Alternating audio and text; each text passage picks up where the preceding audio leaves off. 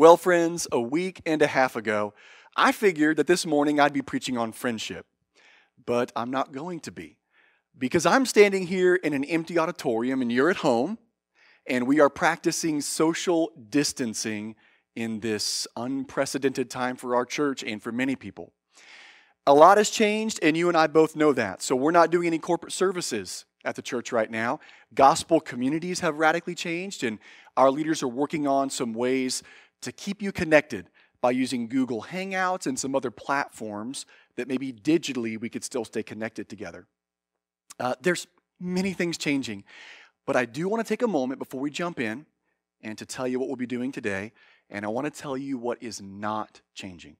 Here's what's not changing. We are the church. We are salt and light. We are the children of God. We are the people of God who have the embodied presence of the Holy Spirit in our lives, called to love God and to love others and to be a witness to the glory and beauty and wonder of Jesus Christ in this world. And as many of you know, we've been in 1 Peter. Peter starts his first epistle by reminding us that we're sojourners. We are elect exiles in a world that's not our own. And maybe a couple of weeks ago, for many of us, this just felt like a fine home for our souls. But we really feel it now, don't we? That this world is not an eternal world for us. And so this is a wonderful time for us to slow down, to press into the Lord, and to see what He has for us in this season. So we're not going to be moving forward in friendship. We're going to be doing something else. Instead, for the next number of weeks, however many it is, we're going to be digging into dynamics of personal relationship with God. Because for this next season, this is going to be you leading you. You leading your family, you leading people around you. And so to that effort, let me start by asking you all a question. I want to ask you this. How is your personal relationship with God right now? Let's not move too quickly beyond that question, right? There's no time constraints. You're not in this room right now. We're not trying to get you out to lunch. Let's just slow down for a moment. Really, how is your relationship with God right now? Because I'm not going to be, ordering you to stand up and to sing a song. You don't have to be to a GC right now. There's not something you have to lead, something you have to do. This is just you leading you. And so this allows us for a moment to really slow down and to ask that question, what does it look like in this season for each of us to go to the table of God's Word, to meet the Father and the Son and the Holy Spirit, to pick up a knife, to pick up a fork, and to cut into the solid food of relationship with the Lord? I think this is a wonderful opportunity for us to do that. So we're scrapping friendship for now, and we're going this direction. Before I jump into our scripture, I want to tell you this as well. After this sermon piece, I've got like a 5-minute bit for the kids. Okay? So I'm gonna lead them through something and give an activity for everyone to do. So you'll do the sermon, and then I'll give you a chance to push pause for a moment. We'll bring the kids over in case they're not watching this right now, and I'll lead something for the kids and give you all an activity to do this morning, okay? So that's gonna be our layout for the day. All right, there is a common metaphor that shows up all throughout the New Testament. I want to share that with you so you can make sense of why we're moving this direction toward dynamics of personal relationship. One of the metaphors that Paul uses, that Peter uses, that all throughout the New Testament the apostles use, is comparing the growth of a young infant to the growth of a young Christian. And the metaphor is just as a baby goes from drinking milk to eating solid food, being able to use their fingers to manipulate silverware to feed themselves. Just as a child does that, the Bible says Christians go from drinking milk to eating solid food, which means they can use their own fingers, manipulate silverware, so to speak, to feed themselves. One of the places in the New Testament where Paul uses this metaphor is 1 Corinthians. Listen, here's what he writes. For my part, brothers and sisters, I was not able to speak to you as spiritual people, but as people of the flesh, as babies in Christ. I gave you milk to drink, not solid food, since you were not yet ready for it. What's Paul saying? Paul's saying, gosh, there is so much I wanted to tell you. There's so much I want you to know and to experience in the Lord. You just weren't quite ready yet. I was giving you milk, but I am praying and pushing toward the day in which you are eating solid food. Friends, I think this is a season for us to do that together, for us to walk in learning how to feed ourselves, to lead our families and people around us. God is doing something for every person in every family right now. There is nothing that passes through his sovereign plan that he is not doing for the glory of his son Jesus and the good of his church. And so how do we listen to hear what he's doing in our lives right now, right? So we're going to jump into dynamics of personal relationship, and here's the first dynamic we're going to look at today is holiness. All right, now maybe, as I just said that word, maybe you're thinking, holiness? That's kind of odd. If we're talking about relationship with God, why not reading my Bible or praying or maybe some attribute of God like his love or joy or something like that? Why holiness, Ryan?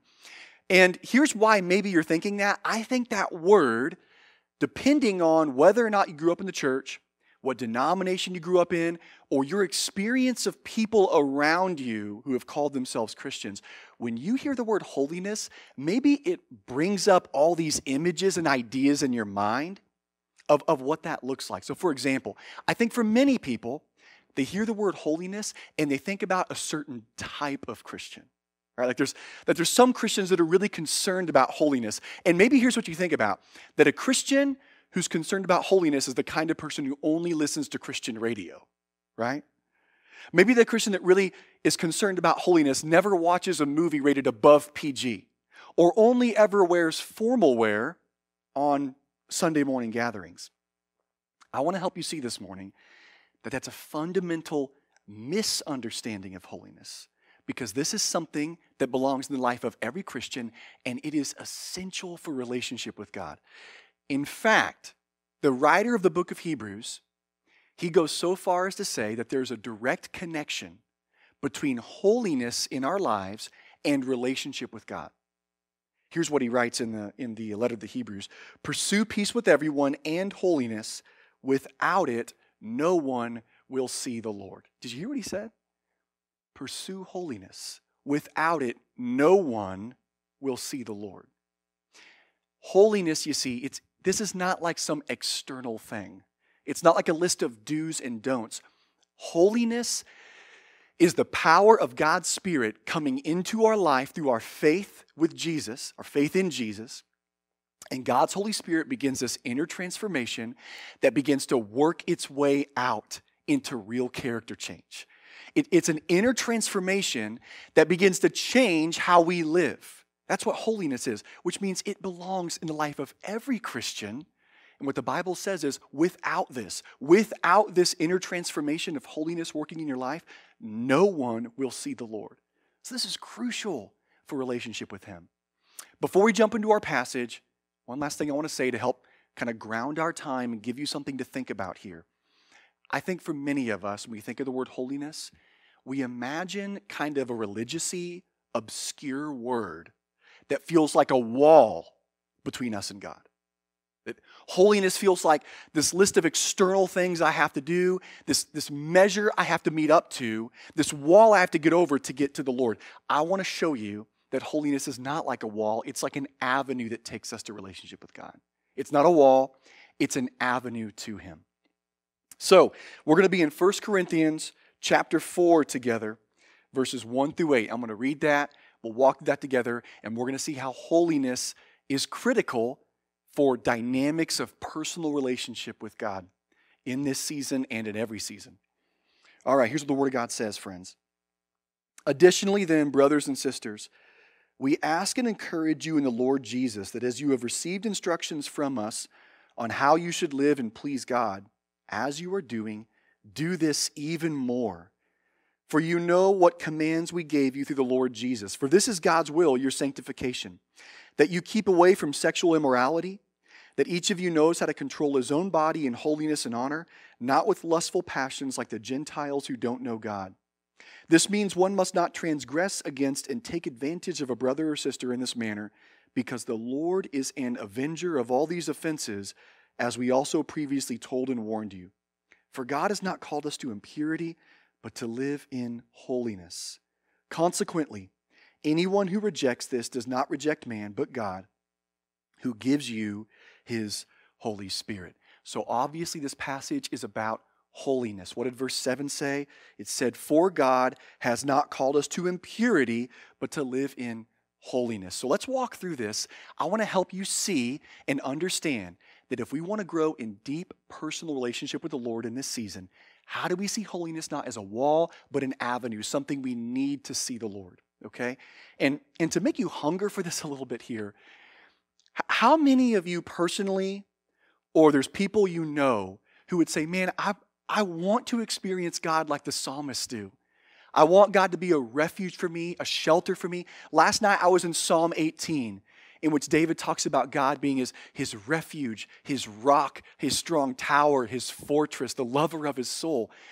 How many of us want God to be like that shepherd in Psalm 23 who leads us to still waters, who lets us lie down in green pastures, who walks with us in the valley, whose rod and staff comforts us? Friends, if we want that kind of relationship, that kind of intimacy, we need holiness. So, just to help you hunger for that. Now, how do you know holiness is working in your life? How do you know it's there? Verse 1 tells us, "Brothers and sisters, we ask and encourage you in the Lord Jesus that as you have received instruction from us on how you should live and please God, as you are doing, do this even more." Here's how you know if God's Holy Spirit is driving your life. Here's how you know if the power of holiness is operating in you. Can you find in yourself a desire to please God through obedience to Him? See, Paul says, brothers and sisters, continue to live in a way to please God. He says, as you are doing, do this even more. There are seasons in which this may be hard to find in your life, but can you find a spark? Can you find a smoldering wick? Can you find a part in your life that says, God, I want to please you through my obedience to you? That is how you know if holiness is operating in your life. That's what verse 1 lays out for us. Now, we jump to verse 3. Paul says, "For this is God's will, your sanctification." Now, this word sanctification is kind of a big word, though you shouldn't be intimidated by it. Let me explain it to you in a way that's really going to help you here.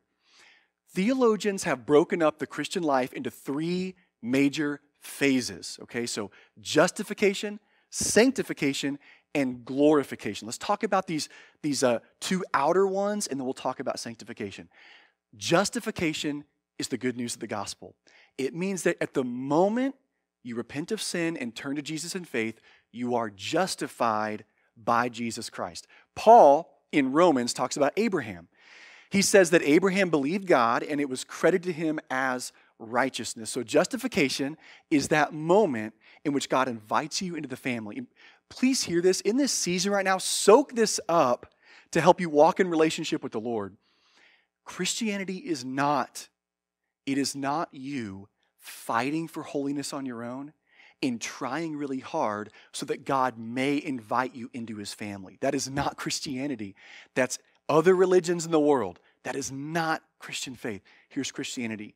We are orphans, broken by sin, and God sends His Son Jesus to leave the 99 to pursue the one, to run after the prodigal son, to care for us. Jesus comes, He takes us as orphans, and He adopts us into the family of God. We become children, and then we learn how to live like children, right? That's Christianity. So justification is the moment at which you become right with God.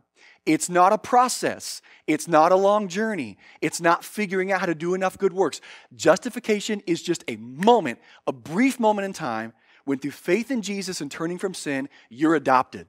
You're a son, you're a daughter, you are brought into the household, and then now you start learning how to live that way. Now, glorification's this other end.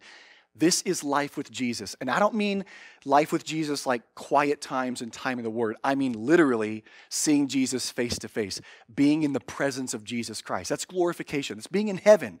That happens when we die or Jesus returns.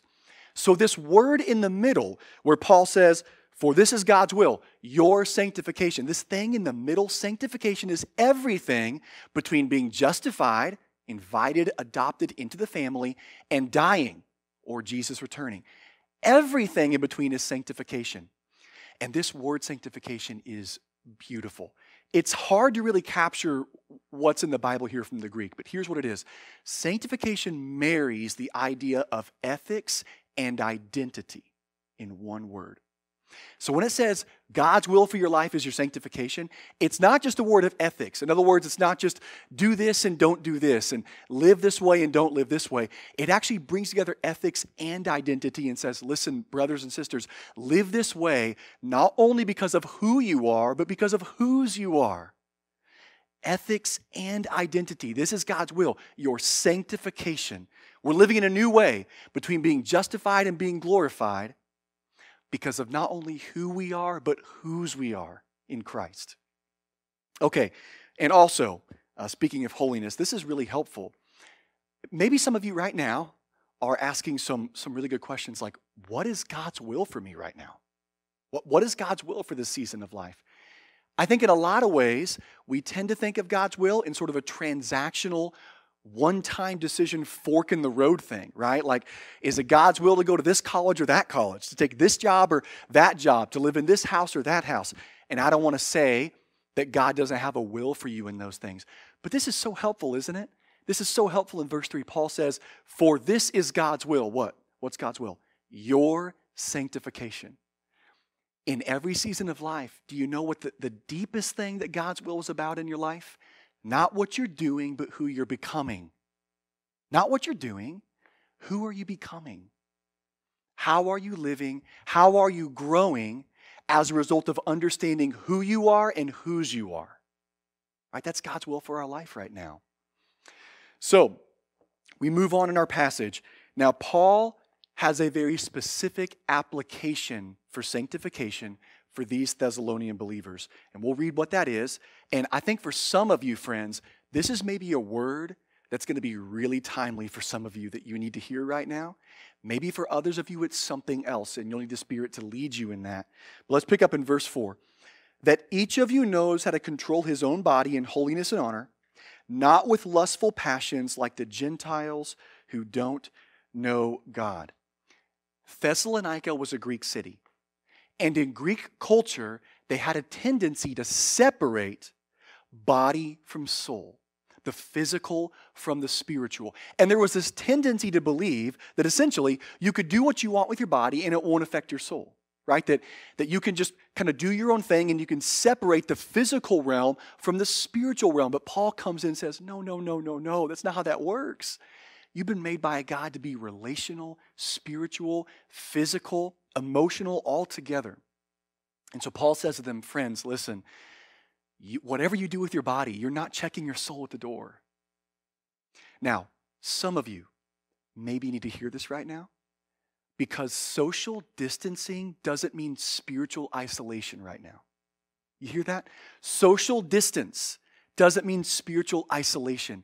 We got to stay connected to the community in some way, and certainly meeting the Father, Son, and Spirit at the table of His Word, because maybe right now a lot of you might be tempted in this season of being pulled away from other obligations, maybe a lot more time at home to try to find some sense of pleasure or peace in something that is not good.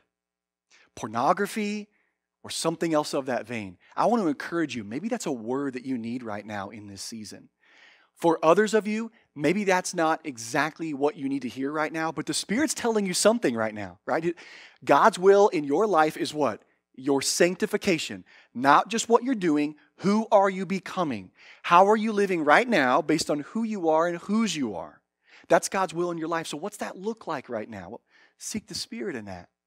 Lead yourself in this season. Lead others around you to make sense of that. Here's something Paul also says. He says this, to not walk in lustful passions like the Gentiles who don't know God. Now, I want to make sure you hear that correctly. Here is not what Paul is saying. He's not saying, hey, be those good Christian people, not like those dirty Gentiles who don't know God. It's not that. This is not like an us and them statement. Paul's not putting up a wall and saying, look how great we are. Look how broken they are. Man, Paul would never say that. Because if you go to 1 Timothy chapter 1, you know what Paul says? He calls himself the chief of sinners. The chief of sinners. All throughout Paul's ministry, friends, Paul was constantly blown away by the idea that God's grace would come into my life. Paul said, I can't believe I used to imprison Christians and approve of the stoning of Christians, and Jesus Christ pursued me. He left the 99 and he found me. So when Paul says Gentiles who don't know God, man, he's not beating up on people. Here's what he's saying. He's making a very matter-of-fact statement. Here's what it is. If you're being driven by anything more deeply than pleasing God through your obedience, that is not a good sign that you know him. That's what Paul's saying. Paul's saying a desire for holiness in your life. I'm not talking external stuff like we talked about earlier. I'm not talking about never watching a movie above PG or only listening to K-Love Christian radio, right? By holiness, I mean the inner transformation of God's Holy Spirit driving you, working its way out into real character change in which you think more deeply about not just what you're doing, but who you're becoming. So, when Paul says Gentiles who don't know God, there's compassion there and a sober reminder for us that a sign of knowing God, a sign of his holiness working in our life, is a desire to please him with our obedience. All right, moving on in this passage. Verse 6. This means that one must not transgress against and take advantage of a brother or sister in this manner, because the Lord is an avenger of all these offenses, as we also previously told and warned you.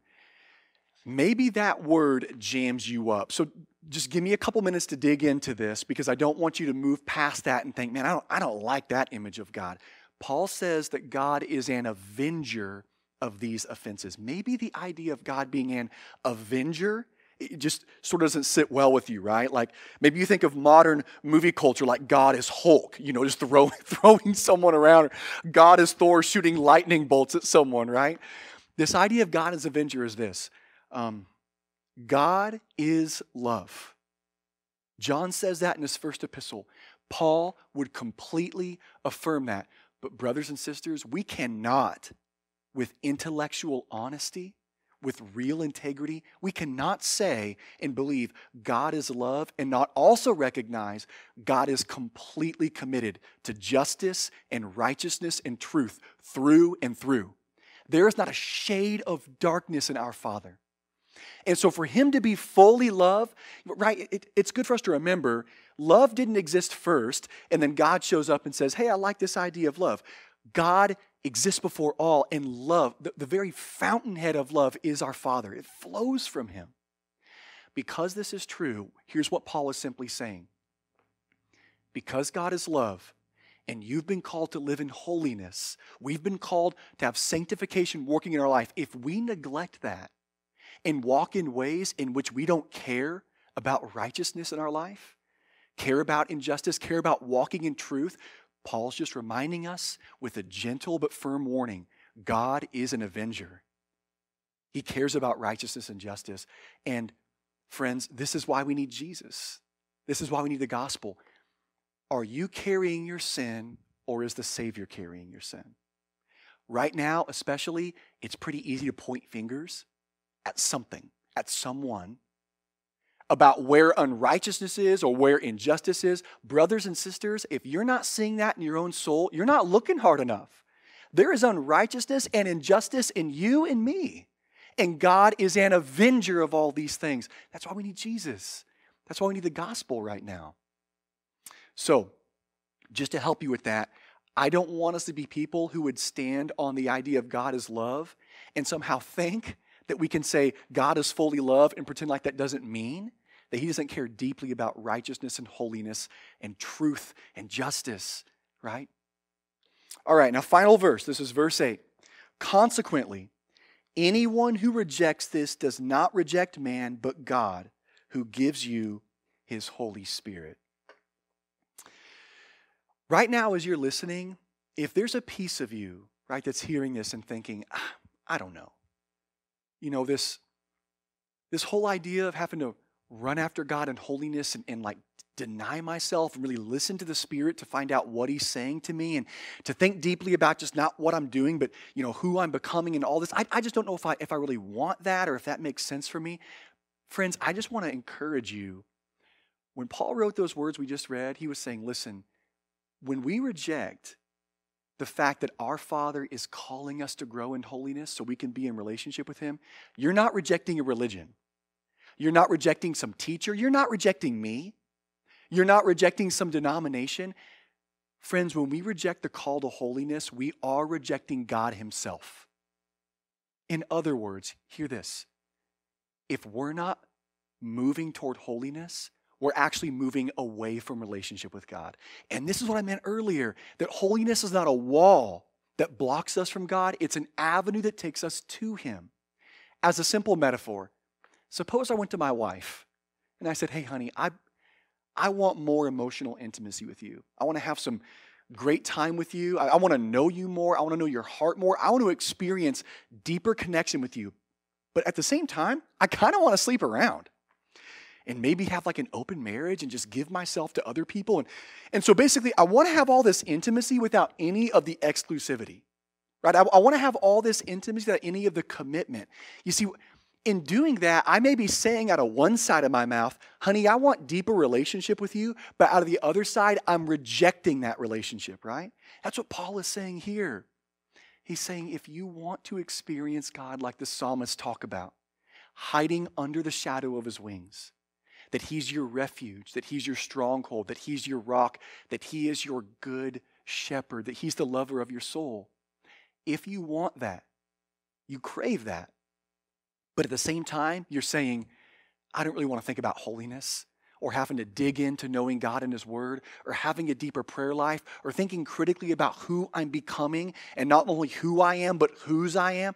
If we're not thinking in that space, we're actually saying in one side of our mouth, I want relationship, and over here saying, I reject relationship. That's what Paul means. Consequently, if we reject these things, we're not rejecting man, we are rejecting God. So, brothers and sisters, I am excited to walk with you in this season to process what does it look like to have a dynamic, personal relationship with Father, Son, and Holy Spirit. And I really want to help you lead yourselves well and lead those around you well in this season. And maybe for some of us, we're going to come to find out, receive a mercy from God to see, man, Lord, I have been too dependent on milk being brought to me by others. And Father, I want some help in this season to pick up the knife and to pick up the fork and to eat at the table with you, Lord. That's what I want for you. That's what I want for the church in this season. So each week, we'll walk through a different dynamic of personal relationship. And throughout the week, we'll be producing a little bit of content to help us think critically about that together. And to talk about that in gospel communities, if maybe you all decide to use Google Hangouts or some other format that you can digitally connect. All right, now listen, I'm going to pray, and then I'll lead us to pause, for you to pause the video to bring the kids over for the Peace for Them. So, brothers and sisters, pray with me. Father God, we're living in a really weird time right now. And Lord, we're seeing in the news, and we're seeing in people around us, and we're seeing on social media that there are a lot of people who have a lot of things to say. A lot of people who feel like maybe they're experts in this or that. And God, it's good for us to stay connected. But God, I pray that we would not look back to this time and the fruit that we would see borne out in our lives is just Netflix series. That the fruit that we'd see borne out would not just be constantly connected to the social anxiety of social media, constantly connected to the next news article. God, could we look back on this season and see the fruit of saying, Lord, in this time in my life, I experienced you. I felt what it was like to be under the shadow of your wings, that you'd be my refuge, my stronghold, my rock, and the lover of my soul. God, could we look back and say, God, I met you at the table. You invited me to the table. Just you and me, Father. Just you and me. You invited me. You laid out a meal in your word. And in prayer, I met you and we picked up the silverware. And God, I experienced you. God, would you please make that the fruit of this season for each one of us? God, would you comfort and give compassion to us, God, for those of us in the medical field or other industries that are really busy right now? that are spending a lot less time away from home. God, would you comfort and help and strengthen? And would you give us eyes and ears, Father, to be the church, to be the hands and feet of Jesus to serve others? God, would you move us more and more to experience the inner transformation of your Holy Spirit in our life, working its way out into real character change, and that we would be thinking about who we're becoming, not just what we're doing, because of not only who we are, but whose we are. God, call us into deeper relationship with you. It's in the name of Jesus we pray. Amen. All right, friends. Now, I'm going to try to turn the energy level up to double what it currently is to really capture the attention of your kiddos. And so at this point, if you want to, you can hit pause on your video, bring the kids over here, just 5 to 7 minutes with them, and then an activity for everyone to do. Okay, so hit pause, bring them over. All right, guys. Pastor Ryan here. If you are younger than 15 years old, I want you to raise your hand right now. Hey, I can see you. I can see you. Mom and Dad might say otherwise. I can see you. Hands up. Hands up. Okay, now that I have your attention, we're going to do a question and answer together from a really cool book called the New City Catechism. And here's what this is, guys. This is a way for us to know God more and to experience His love in our life. We're going to do one question and one answer, and then we're going to talk about it next week. So listen clearly. If you can write, you need to get a piece of paper in front of you and a pen or pencil in your hand. If you can't write, you need to give it to mom or dad. And let me really pump you up about something right now, okay? Now listen, here, you and I both know this is true. Basically, all the time you have to listen to mom and dad, right? They call all the shots. What's up with that? Right? Now that's a good thing, because God says that we should obey and honor our father and mother. So you should listen to mom and dad. But listen, Pastor Ryan right now is giving you permission that you get to lead this part, right? It's all you. And if mom and dad don't listen, you come talk to me, all right? We'll have a conversation with them and work it out. But right now, this is all you. You get to lead this. You get to lead this part and to lead the activity that you'll all be doing together. So if you can write, get a piece of paper in front of you and a pen. If you can't write, give it to mom and dad, and you're going to write down this question. Are you ready? I'll say it twice so you can hear it. Here's the question. What is our only hope in life and death? Write that down. Let me say it again to you. What is our only hope in life and death? Okay, now here's the answer. So right underneath that question where you've written it, or mom and dad have written it, you're going to write this answer underneath. And here's what the answer is. That we are not our own, but belong to God and to our Savior, Jesus Christ. Let me say it again. That we are not our own, but belong to God and to our Savior, Jesus Christ. All right, now listen. You've got that question and answer now. We're going to talk about it next week, so try to put it to memory. Read that throughout the week. Maybe have mom or dad help you put that into your mind. But here's the activity that you get to lead now. I want everyone in your family to list 5 things that you love that are in your life. 5 things. Now listen, here's some examples. It could be someone in your family, or a family pet, or something you own, or a fun experience, or a vacation memory, right? Or just anything. What are 5 things that you really love that are in your life? Now, everyone in your family has to do this, right? Even mom and dad, and you get to lead this out. If maybe you have a younger brother or sister who can't write quite yet, but they can talk, maybe write down for them or have mom and dad do that. And here's what you're going to do. Once you have all 5 of those, you're going to go around your family, and everyone is going to share their 5 things that they love. And then you're going to pray together, and we're going to thank God that we have hope because we belong to Him and to Jesus Christ. That all these things that we love, do you know where they come from? They don't come from us. They come from God. That God gives us these things we love. And that we have hope no matter what happens. No matter what happens in life, we have hope because we belong to God and to Jesus. Okay, so there you go. You get to lead this now. You get to run this exercise, and all of you share the things you love and pray together, and we'll have something else for you next week. All right, let's pray to finish our time. Dear Jesus, we thank you for your love in our life. We thank you for how you care for us. God, we thank you for our families and all the blessings we have. And God, we especially thank you that we have hope no matter what happens in our lives because we belong to God and to His Son, Jesus Christ, who saves us from our sin by His perfect life, by His death on the cross, and by His resurrection from the dead. Lord God, help us believe in Him with everything in us. In Jesus' name we pray, amen. All right, friends, we'll see you next time.